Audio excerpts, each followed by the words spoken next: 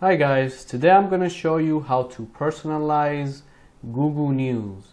So the first thing you want to do is go to top right hand corner, click on the waffle icon, look for the news tab, click on there. This is your Google News homepage. This section here to the left is all the topics that Google suggested for you. In the center here is all the news feed for those particular topics, and to the right here is other information like weather, sports, that goes into your Google News homepage. So what we want to do is we want to add our own topic so we could get news on that particular topic. So the first thing we want to do is go to the Personalize button here, click on there, and here you will see a panel with all the topics that Google has chosen for you. So the first thing you want to do is go all the way down to this text box here, click on there, and add a topic of your choice. I am going to put basketball. Click enter. Once you click enter, go ahead and refresh your browser. Now if you check and look to your left hand side, you're going to see basketball, the topic we just added. Click on basketball, and now your Google News homepage is going to show you all the news for basketball. As you can see, everything's about basketball. So now let's say, for example, you want a lot of news for basketball. So what we want to do is we want to add more news relevant to the basketball topics. So click on Personalize, and you're going to see the tab again.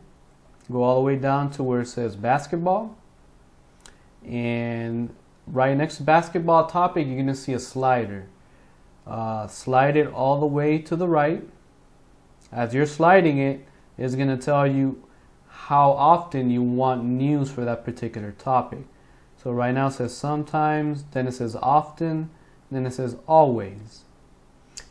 If you don't want a lot of news from that particular topic, just slide your slider all the way to the left, and you're going to see it's going to say rarely. You're going to get rarely news feed on that topic, occasionally, then it goes all the way to sometimes, often, and always. So let's slide it to always, and go ahead and click on the refresh browser,